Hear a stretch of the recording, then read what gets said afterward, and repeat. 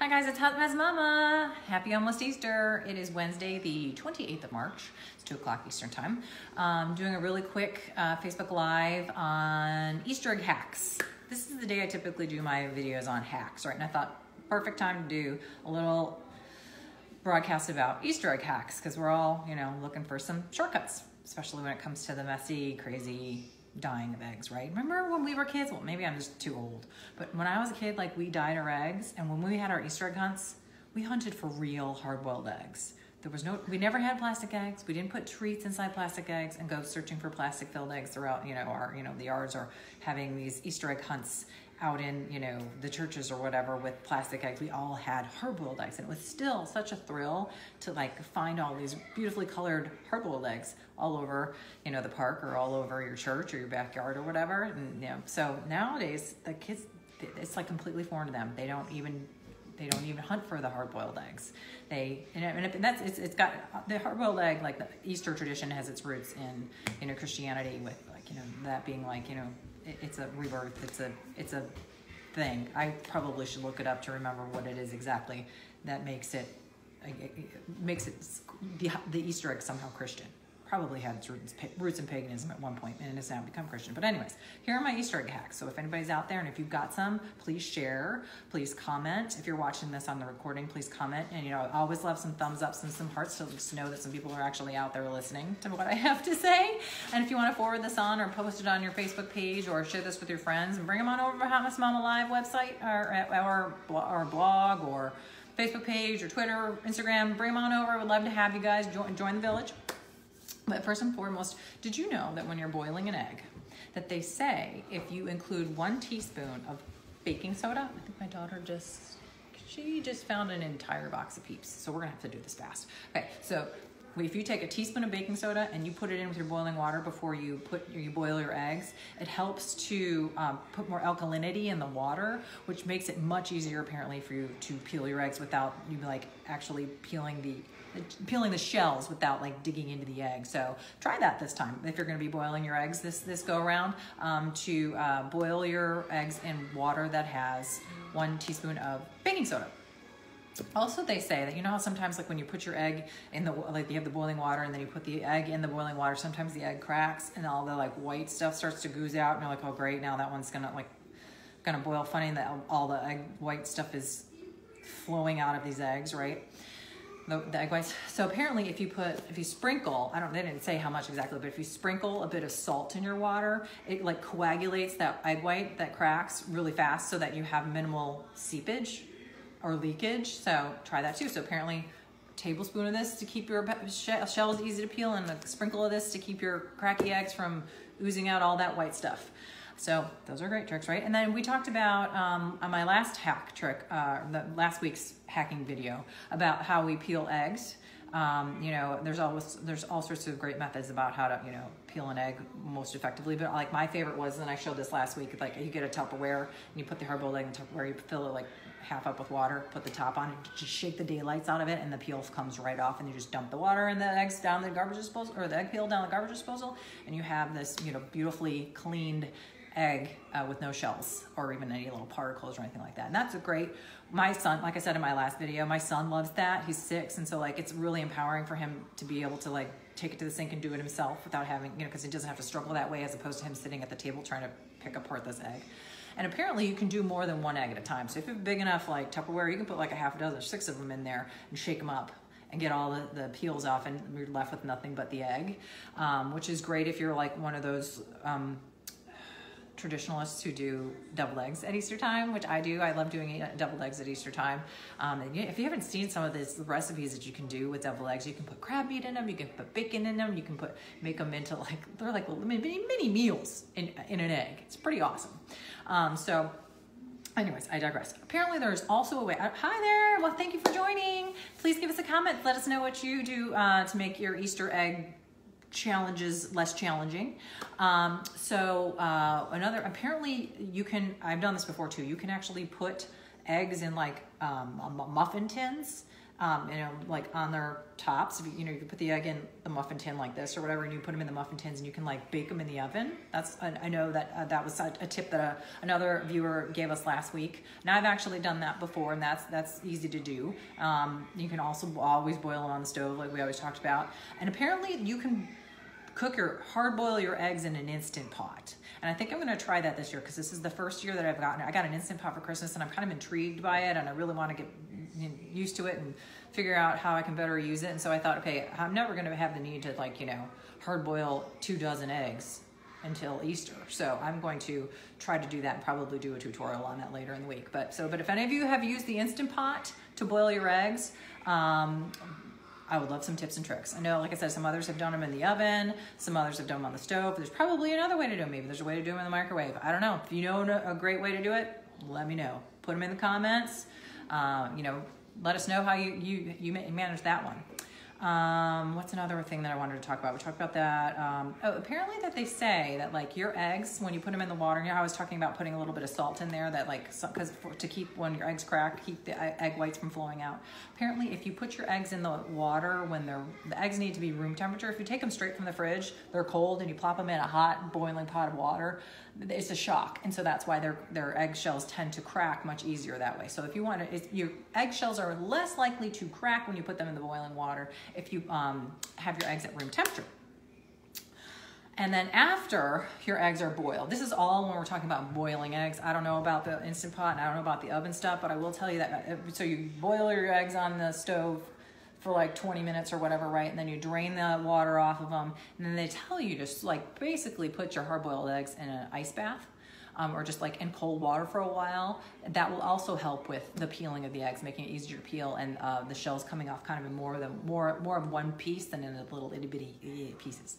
So, also something to know about eggs, which I did not know. I actually have to read this because I looked this up for your benefit and mine.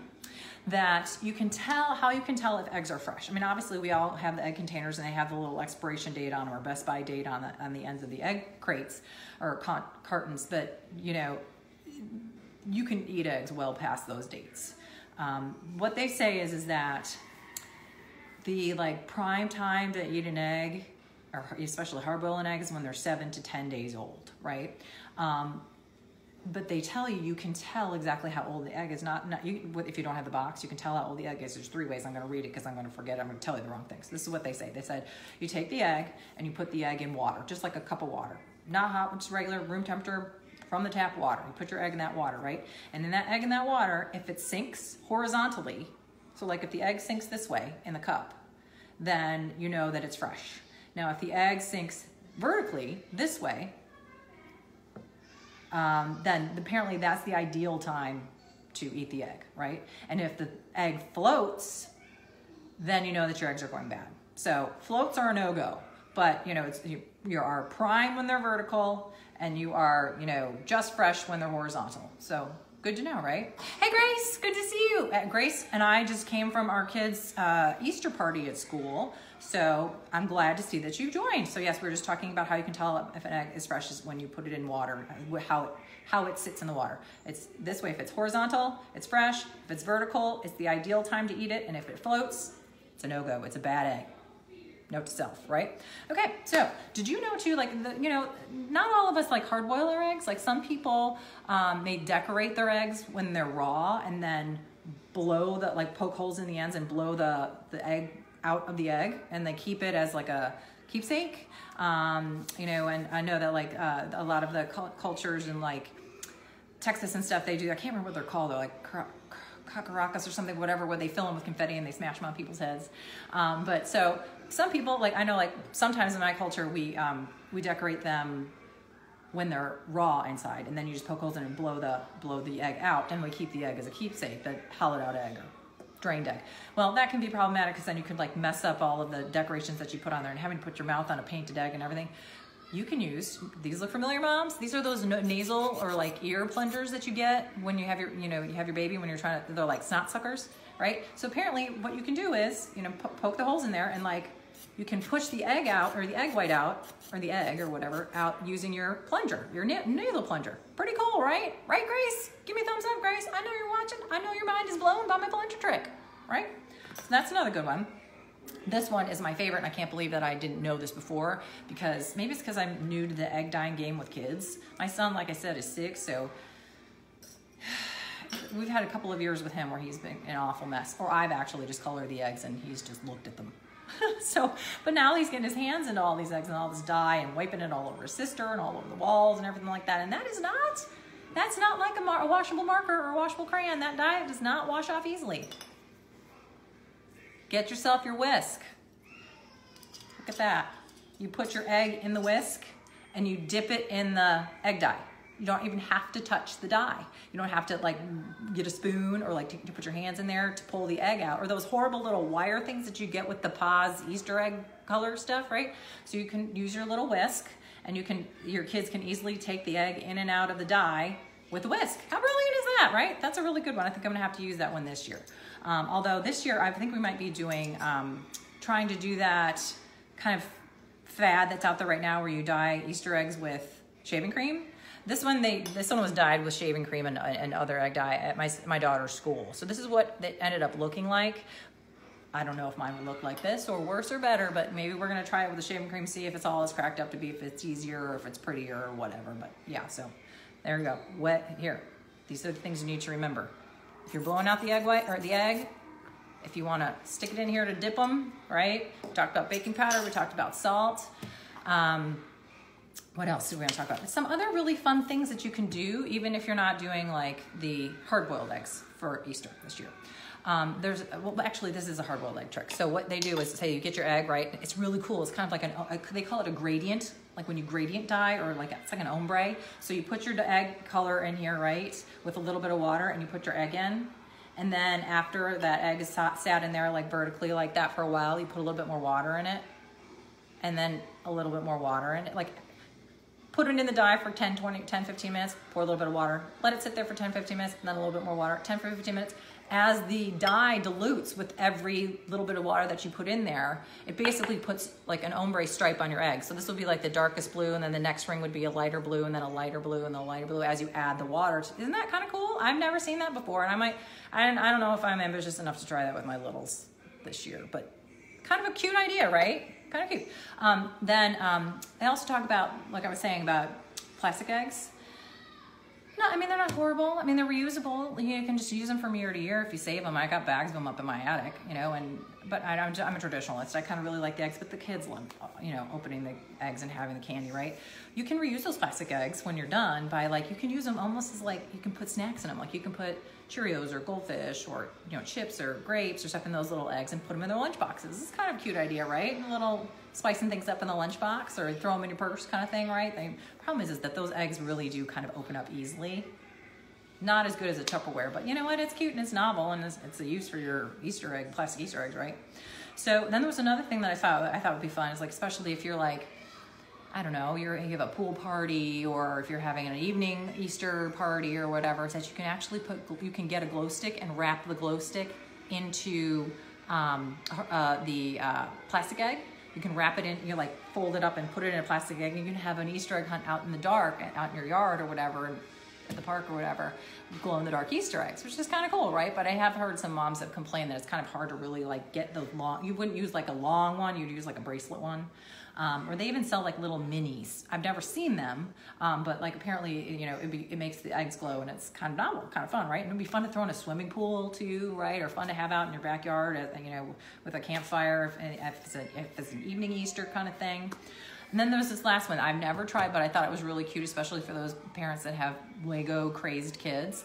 You can take your egg, or wooden egg, or regular hard-boiled egg or whatever, and you literally glue those little mints. They're like those little Smarty candies, or those little, you know, what are those called? They come in the long tube, and you unwrap them, and they're all those tiny little pink and white candies. I can't remember what they're called right now. They're not Smarties. Are they Smarties? And you can take them, and you glue them to the egg. Like, here's your egg, and you glue them to the egg like a Lego brick, and then you paint your eggs red or yellow or green or blue, and it looks like a Lego brick, like a Lego brick egg. Kind of cute, right? I know. I'll have to post a picture because I'm not doing this whole thing with Lego eggs and the ombre eggs. I'm not explaining it very well, so I'll post pictures in this once I'm done here. But yeah, so I thought that those were kind of cool ideas, right? So those are my hacks for Easter egg stuff for you guys this year. Like I said, I'm sure that there's a million other fun ones that are out there, so please put them in the comments. Let me know if you tried any of these and if you've had success with them or failures with them. Share this with your friends, and I'll be thinking of you when I'm doing some of this Easter egg coloring, boiling, instant potting, ovening this Easter. Be well, be safe, and remember to celebrate the season, whether you're Christian and you're celebrating Jesus rising from the dead, or if it's just celebrating spring and the rebirth of our earth. Enjoy, take care, happy Easter all, and we look forward to talking to you soon. Mama and moms, you got this.